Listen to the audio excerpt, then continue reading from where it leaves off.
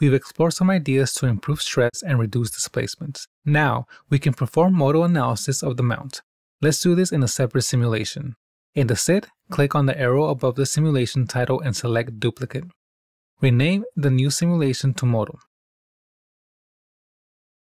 Now, let's click on the Natural Frequency button in the Physics group of the Simulation tab.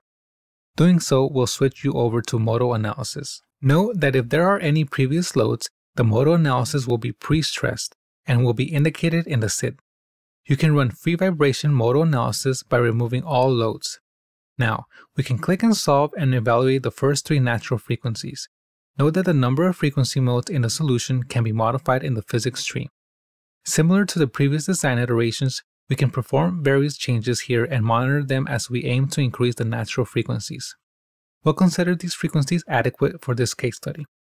Reorient to the home view, zoom in, and let's save a scene as frequency mode 1. The last thing we'll want to do is apply thermal conditions experienced from the engine. We'll idealize this condition by defining the temperature at the lower attachment faces of the mount. Similar to the modal analysis, we'll click on the arrow above the simulation title, right-click on the first simulation created, and select Duplicate. Rename the simulation to Thermo.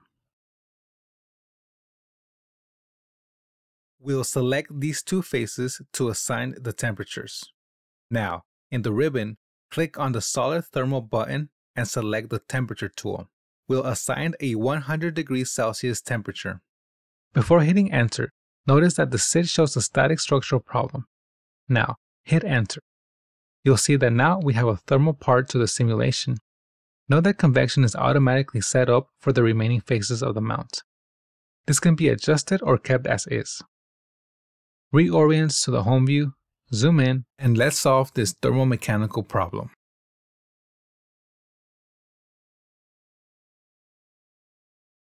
And let's save a scene as thermal.